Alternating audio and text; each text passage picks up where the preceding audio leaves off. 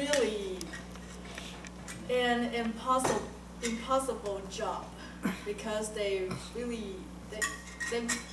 know like everything, like how to use a copy machine or how to fix an ATM or how to fill all the stocks or to handle those clients customers from Australia.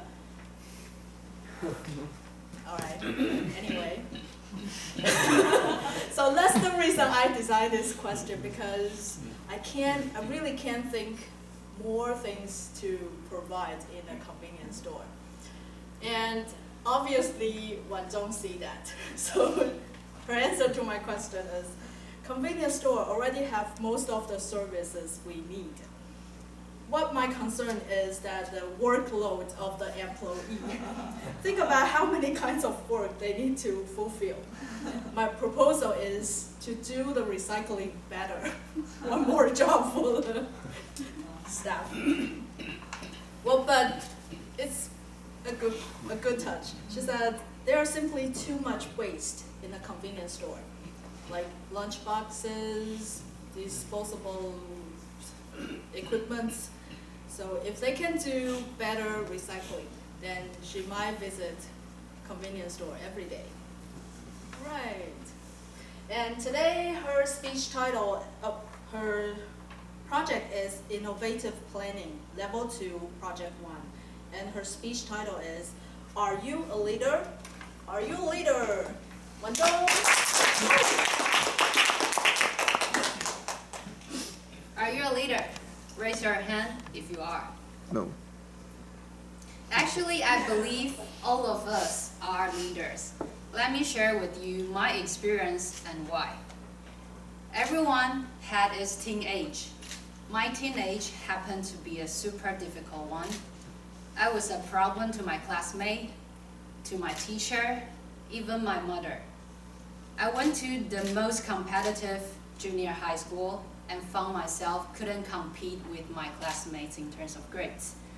My grades suck, that it was impossible for me to go to any high school.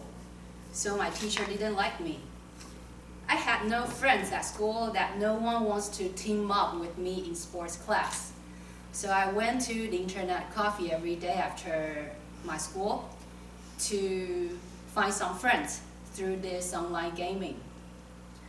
My mother called the police 3 times because she couldn't communicate with me. My teenage was that awful. Until one day I walked out of school, I saw a car waiting outside. It was my dad's car. My dad was super busy during that day, running a company with lots of work, pressure, and problems to solve. But that day, he looked chill.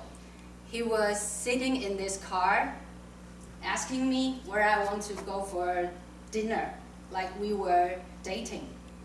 So I followed him, and then we went for some food.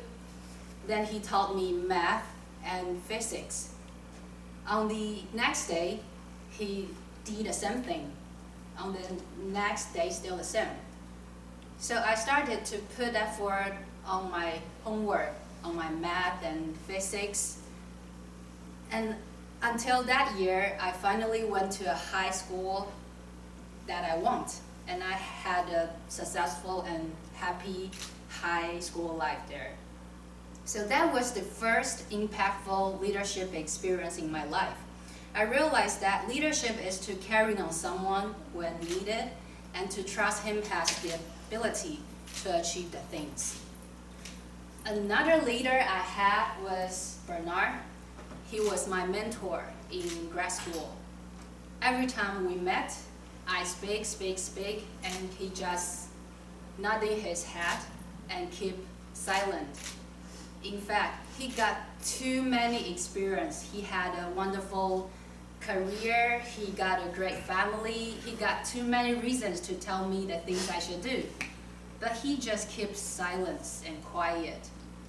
There's only once I was looking for an internship.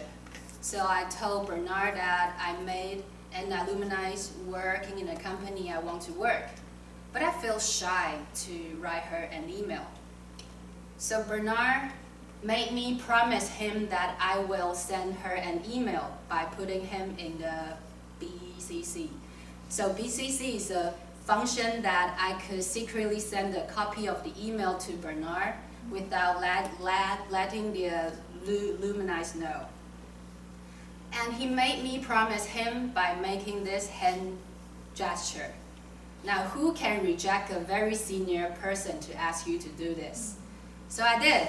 I replied him, yes, I will do that. At the moment I walked out the meeting room, I immediately regretted, because I already feel super nervous and I'm so afraid of the alumni will hate me. And I could have lied to Bernard that, okay, so I sent the email, but I got no response, things like that. But since I already made this gesture, I need to follow it. So I struggled. After 2 weeks struggling, I sent it. And surprisingly, the alumni sent me back an email warmly and introduced me to her boss. And we became friends, and we are still keeping in touch until now. So after that, I realized leadership is also truly believing someone and trust his ability to achieve something, and just to push him to one step more when he feels that he already reached the limitation. And after you heard my sharing my 2 stories, have you found something in common? I found that none of this are coming from workplace. We often been told that leaders are happen in the company, in the career, and at school. We are strive to be a leader in the future, and between colleagues, we compete with each other to get the promotions. But in fact, we all could be leaders in our community, like Circle, guiding college students to plan their career path, like Aaron, create new ideas and theme songs for Neihu Toastmasters. There are simply too many things we can do in our community, right? So let me ask you again, will you be a leader? Probably. Share with me your idea, Toastmaster.